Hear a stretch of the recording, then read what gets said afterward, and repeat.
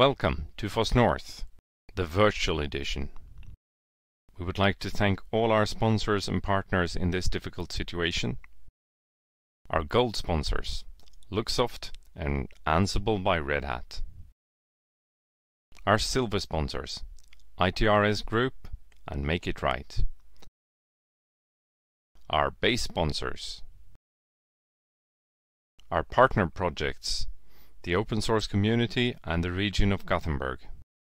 And a huge thanks to our awesome community. This would not have been possible without you. Good morning everyone and welcome to the last day of foss-north 2020. First on stage is Chris Simmonds, who will talk about Debian or Yocto, which is best for your embedded Linux project. The stage is yours, Chris. Hello, good morning, or at least it's good morning for me. It could be a different time in the world for yourselves. So here I'm here to talk about embedded Linux operating systems, and I want to do a comparison between using Debian and the Yocto project. So let's have a look through and see what this is going to be about. Skip that, skip that. So I'm going to look at the dilemma as to which of these two you should choose. And I'll go through the pros and cons. I'll look at Debian first, then I'll look at Yocto, and then I'll try and draw some conclusions. And I'll be happy. I hope we have time for some questions at the end. So if you have questions, please go ahead and ask them on the chat, and I'll respond to them later. So the dilemma. So here I am. I'm designing my new gizmo, and it's going to be running Linux. I've decided that, but which Linux do I use? I want it to work as quickly and as effectively as possible, but I also want it to be robust and updatable and maintainable. So I know there are lots of options out there. Which one do I choose? So I'm boiling it down to basically two options. You can go off the peg and use an existing desktop-based distro, such as Debian, or any other distro of your choice, Fedora or SUSE or whatever. Ubuntu is quite popular too. They're all basically the same in that they are off-the-shelf, fully ready to run distros. Or you can go bespoke. So rather than taking something that exists already, I can build my own distro from scratch. Using Yocto Project is the most popular, but there are other build systems, including Buildroot, OpenWRT, and a few others too.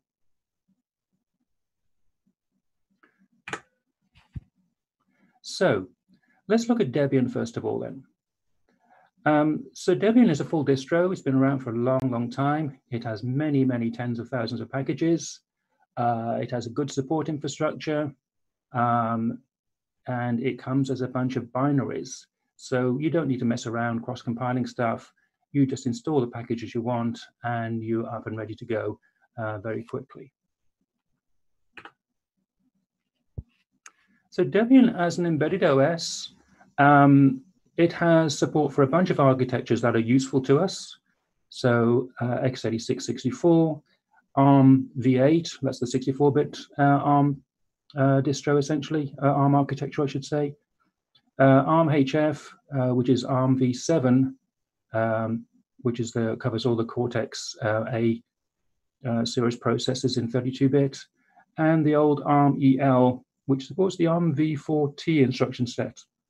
Really, you shouldn't be using that, but hey, if you do, it is still supported. And you'll find Debian as an option on a lot of dev boards. The most obvious would be Raspberry Pi. Now, Raspberry Pi is slightly different to the others in that it has its own Debian distribution called Raspbian, which is actually compiled for the ARM v6 instruction set, which makes it compatible with the processor used on the first Raspberry Pi and is still used today on the Raspberry Pi Zero. If you're using Beagle boards, then yes, they all come with a Debian distro as an option, and the same applies to many, many other dev boards.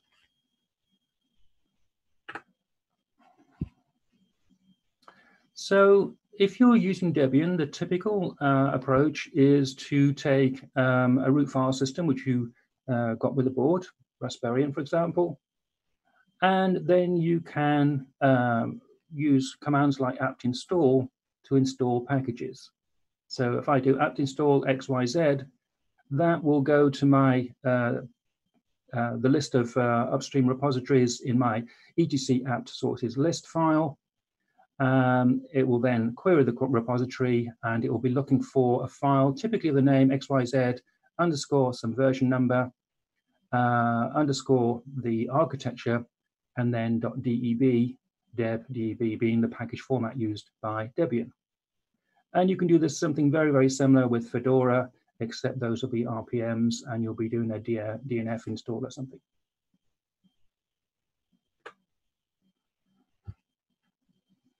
So I've got my gizmo, I've got my board plugged in running Debian. Now I want the system to be doing stuff. So I take the off-the-shelf distro, and then I start installing stuff. There may be some things in there that I definitely don't want, so I might want to strip out. Maybe I don't need a word processor. Maybe I don't need the media players and such like. So I strip out all the stuff I don't want because it just gets in the way. And then I go through and install the additional things I want, the various graphics utilities I might need, the libraries, support for various languages, and so on. I may have some code that needs to be compiled natively, something C and C++. So I'll go through and compile those. And typically I would do that on the target board itself, because the target boards, these distros, they have a full development environment. They have GCC and G++ and everything else. Then add any other tweaks, startup scripts, various other configurations. And at the end, we produce an image we call the golden master. So this golden master now has everything configured correctly. It does what I want, it runs my applications, and I'm ready to go.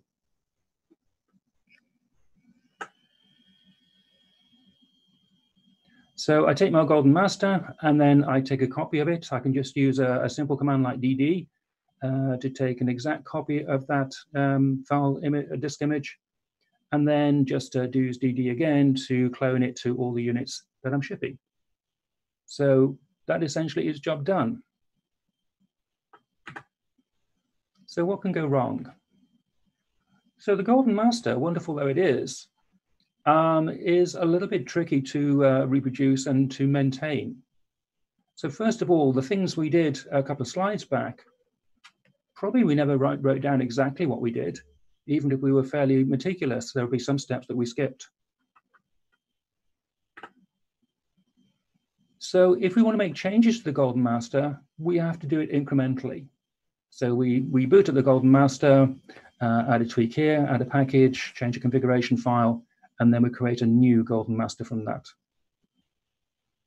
That's all very fine until we want to make some kind of major change. So if we want to completely replace the golden master with a new version based on a later version of the underlying operating system, then that's hard work, because we then have to go through and reproduce all the stages we went through earlier, remembering that some of them were not actually documented. So there'll be some trial and error and some fiddling around to get it right. So there is a very big incentive to stick with the golden master as it is, using the version that was shipped. Not only that, when you create such a thing as a golden master in this way, there's usually some kind of fingerprint left by the person who created it. For example, there may be some user accounts and passwords which weren't cleaned up. There may be some history left in the .bash history file for some of those users. There may be some log files left lying around from previously. And all of these things can be interesting and useful to somebody trying to hack into your system.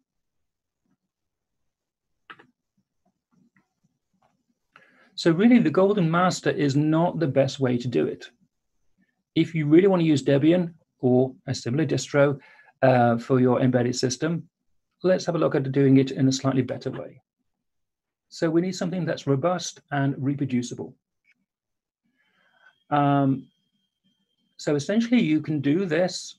After all, people build Debian. The Debian people themselves build Debian from scratch, so it must be possible.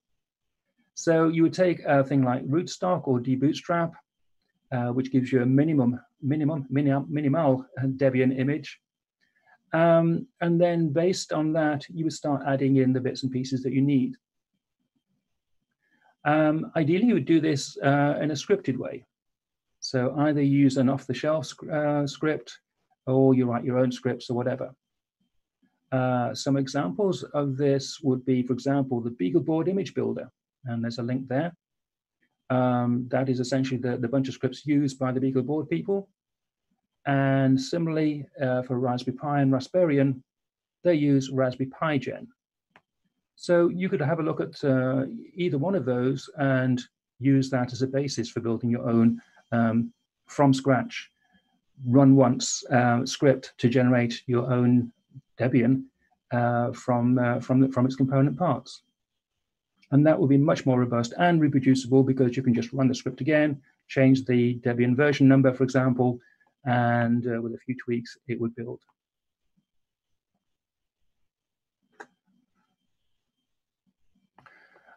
This is slightly off topic, but I just want to say a quick thing about software update. So this is a common thing we need once we start shipping our products.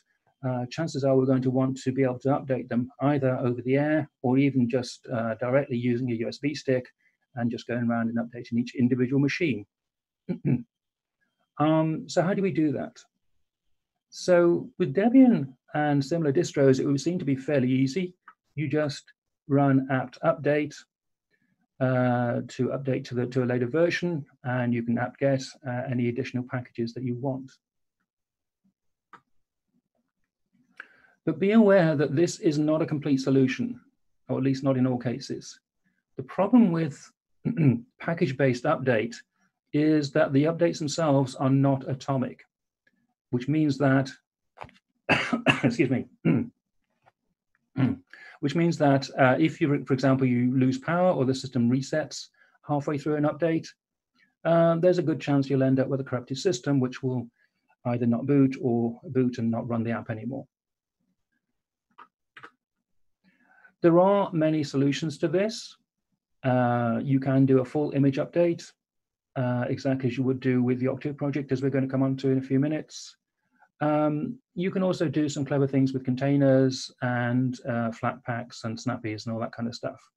However, I just want to point out that if you're using Debian, package update is probably not what you're going to be wanting. So what else is wrong with the Debian approach? It does tend to build larger images than if you do the same thing with Yocto. And that's because the Debian images are meant to be generic and to work on a wide range of systems. And so inevitably they have stuff that's common to a large number of their use cases, but which may not be needed in your particular use case. And that means more software means more attack vectors. It means there's more software to protect. There are more things that can go wrong. Also, the distro repositories, although they do support typically ARM processors and various other CPU architectures, they usually use a common denominator approach. So, for example, with Raspberry, we just looked at, that is compiled for ARM v6 for compatibility reasons with the Raspberry Pi 1. But it does mean that you're not, if you're using the OS as exactly as it is, it's not taking advantage of the instruction sets of the later versions of the Raspberry Pis. It's just using the subset that is compatible with ARM v6.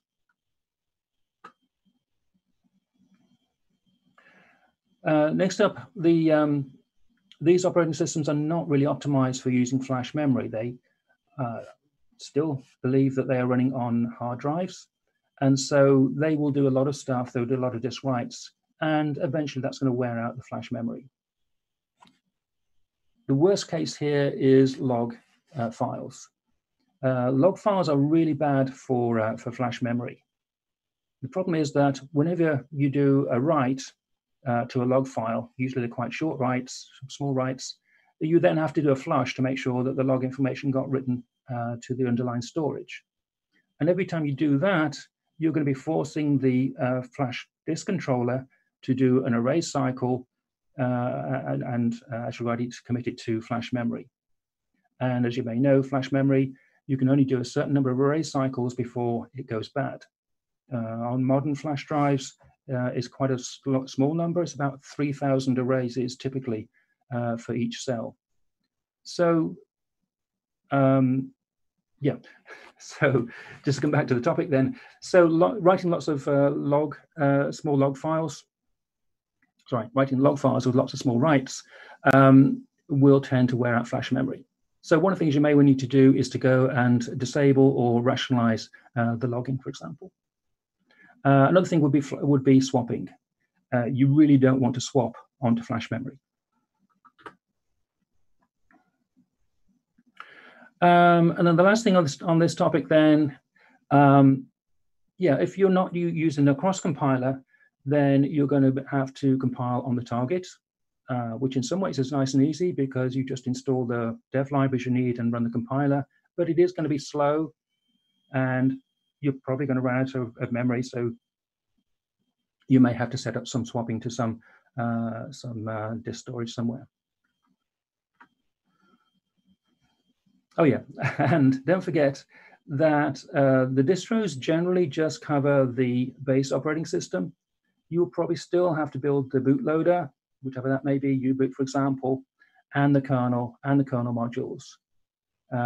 Depends on the distro. If you're using a distro such as Debian, such as Raspberry, rather, that indeed will update the kernel and U-boot. But in general case, you'll have to add that in yourself.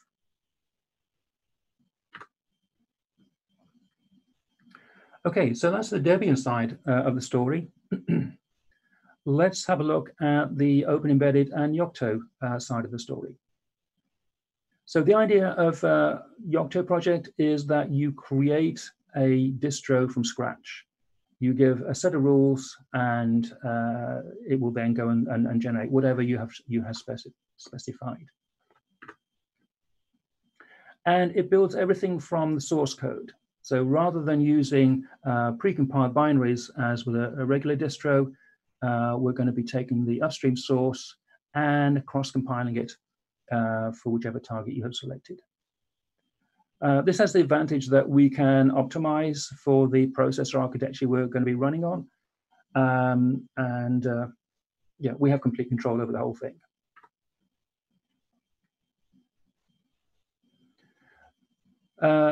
Yocto Project is pretty well supported. It has been very successful over the last 10 years in getting support from the main processor manufacturers. It supports all the main architectures, ARM, MIPS, PowerPC, and a few others. And there's also commercial support available from a whole bunch of other people, including the ones mentioned on the slide. So going to building your root file system, your distro, the way you do this with Yocto Project is, well, Yocto Project basically is a bunch of metadata, information about how to build things. And the most important part of those are recipes. And then there is a tool called BitBake, which, given some global configuration files saying what kind of thing you want to build, you can BitBake a package, and BitBake will then read the metadata.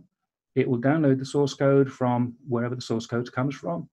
Typically, that will be a tar.gz file. And from that, it actually generates a package.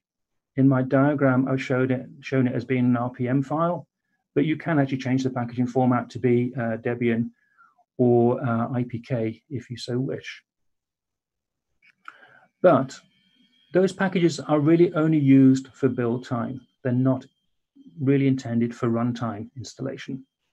So the final stage of building a Yocto or Open Embedded system is a task called do root fs, and that will take a list of all the packages that you want to put into the final root file system.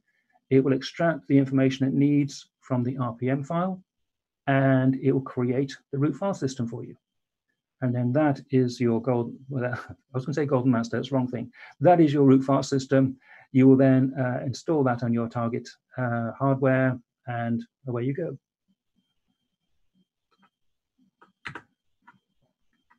So I just want to talk a little bit about the metadata, just to give you a bit of insight as to how this all works.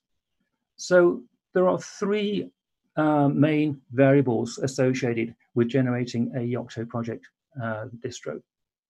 Sorry, Yocto project image. They are machine, distro, and image.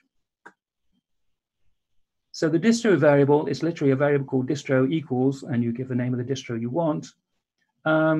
The distro is controls the basic policy of how we want to put things together. So what kind of init system do we want to use? Is it going to be system D or system 5? Do you want to use the latest version of everything, or do you want to use more conservative version control, and so on and so on?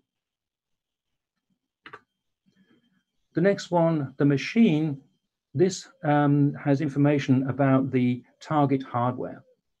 So it will have information like what architecture it is, what tuning flags you should use for GCC, which bootloader you're going to be using, and the file system layout and that kind of stuff. So all low-level machine-based stuff. And then the third variable is the image. So an image essentially is a list of packages, quite a long list of packages of the software, languages, libraries, etc., that I want to be installed into my root file system. And the nice thing about these three variables is they are independent variables. So I can change any one of those three things, and I'll get and I can build using that. So, for example, if I have two different dev boards or target boards, I can just change the machine variable for each one of them, leave the distro and the image the same, and I will get the same operating system compiled for each of those two boards. And they could be completely different architectures. One could be x86, one could be an ARM-based system. Likewise, if I have a bunch of images, maybe a dev image for development and debugging, a production image, an image for a particular customer, then I just need to create the image variable for that, the image recipe for that, and then I can keep the distro and the machine the same and just pump out the images for the different target use cases. So the whole thing is very scalable. It's easy to customize once you have the basic system set up.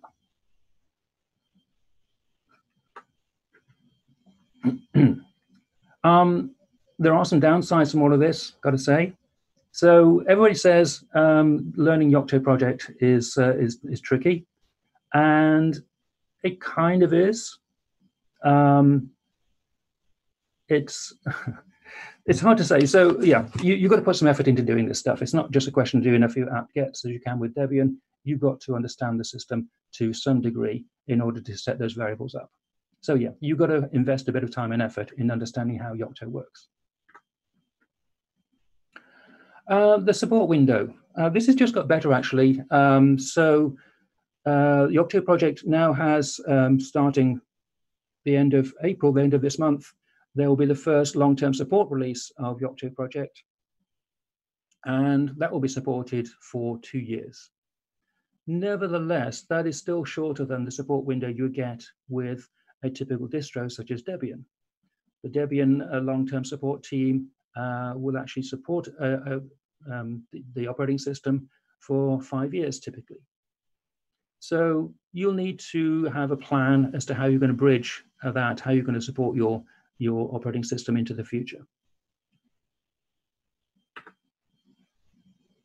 Oh, and I should say on that, you can do that yourself. But there are also a lot of commercial organizations, including the ones I mentioned earlier, such as ENIA, TimeSys, and a few others, that will give you professional support for this, for Yocto Project. The next issue. The process of building a Yocto image is quite lengthy. And at least the first time you do it, it's going to take some hours, and it's going to take it's going to require a fairly powerful computer to do that. So you'll need to have the hardware available to do this and to run these builds on a fairly regular basis.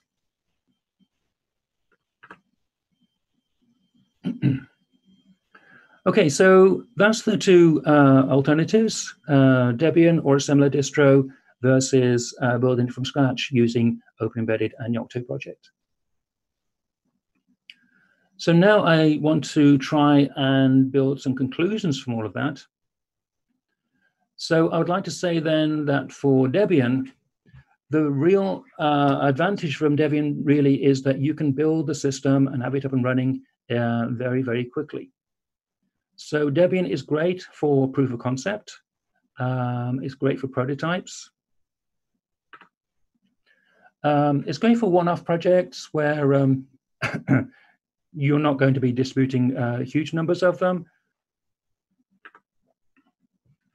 And it's also great if you're using commodity hardware such as Raspberry Pis, BeagleBones, BeagleBoards, etc.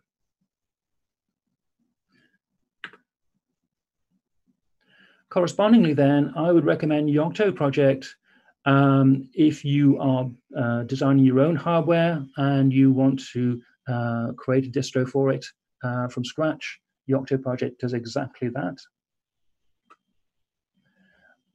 With Yocto, you can actually lock the system down very effectively.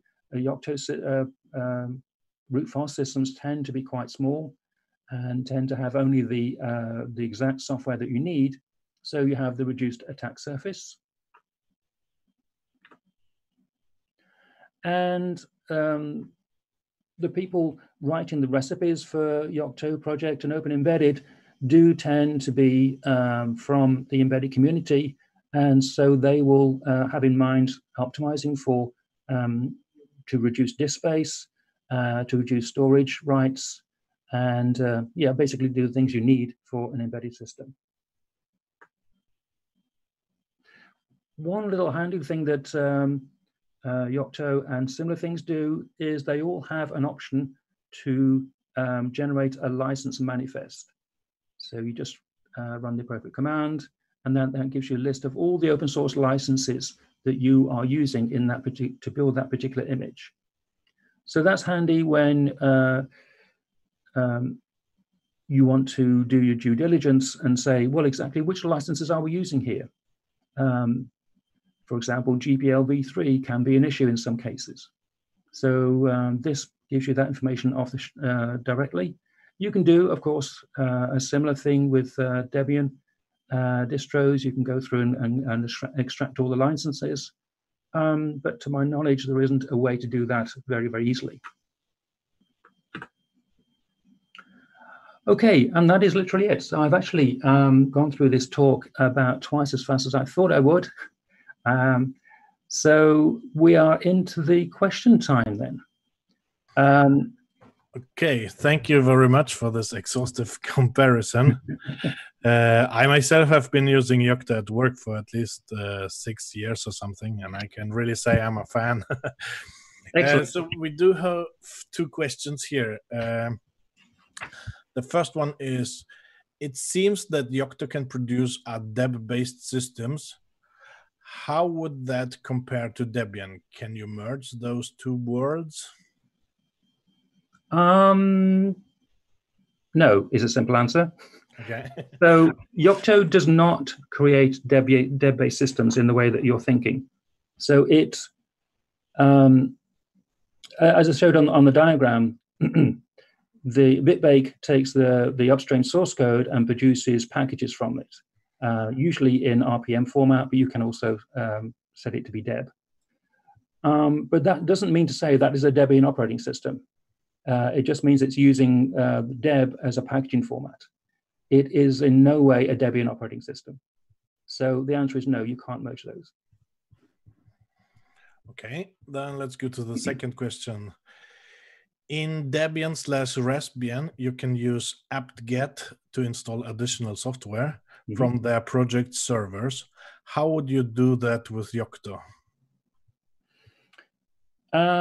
So there is an option with the Yocto project to install a package manager, which can either be RPM-based or Debian-based. So it's just another component of the software. And once you've installed that, you can then do, for example, apt-get from your Yocto project distro. But then you need your own servers, or how does it work?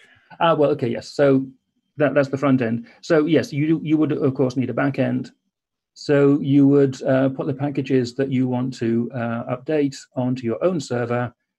You would set your sources.list to point to your own server, and it would then, when you do an apt upgrade or an apt install, it would download from your servers. And resolve all the versions, compatibilities, and so on? Yes, it would do the normal dependency checking, and it would install dependencies in the normal way. However, I would like to say you probably don't want to do this. This is not the recommended way. Okay. Thank you. Then Tobias asks, what if you install something like Mender /FW update on Debian-based systems? Is it possible to combine the best of the two worlds? I'm not entirely sure I understand the question. So Mender.io is one of several update mechanisms commonly used on embedded systems.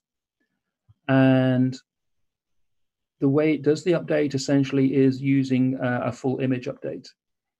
So you typically have two partitions set aside for the root file system, the one you're using live and the one that's ready for updates. When you apply the update, you apply it to the second, or the B image as we call it, and then you tell the bootloader to swap A and B over, so the next time you boot into the new image. And that works for Yocto Project and for Debian-based systems and various other things as well. So I don't fully understand the meaning of the question, but you can use Mender image-based update and other image update mechanisms on both Yocto Project and Debian-based systems. Okay. Did that make sense? Hopefully to the to the person who asked. If not, please please ask a follow-up question. Okay. So yeah, once it shows up, but that was all the questions for now, at least. Thank you again, and I'll give over to Johan. Yeah, thank you a lot. It was very nice having you here. And with that, I would like to thank our speakers, our sponsors, and all our viewers.